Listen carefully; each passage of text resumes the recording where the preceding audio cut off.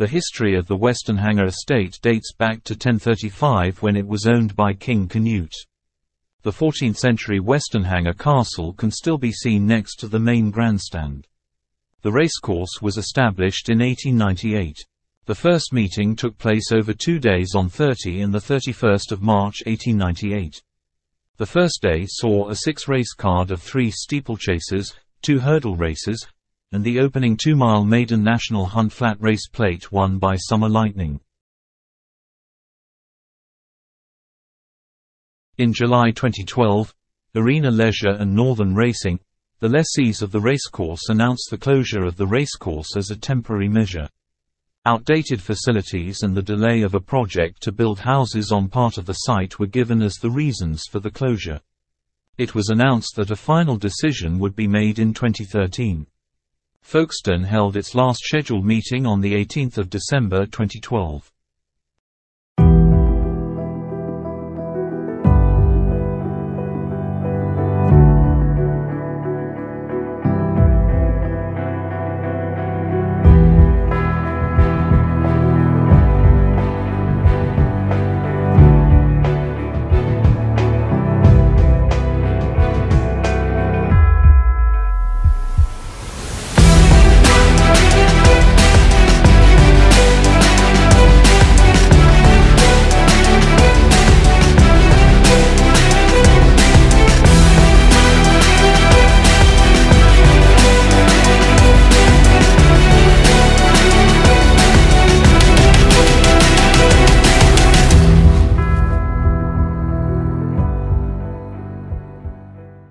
A huge garden town set to be the first of its kind in Kent and one of the largest in the country, has received financial backing from the government.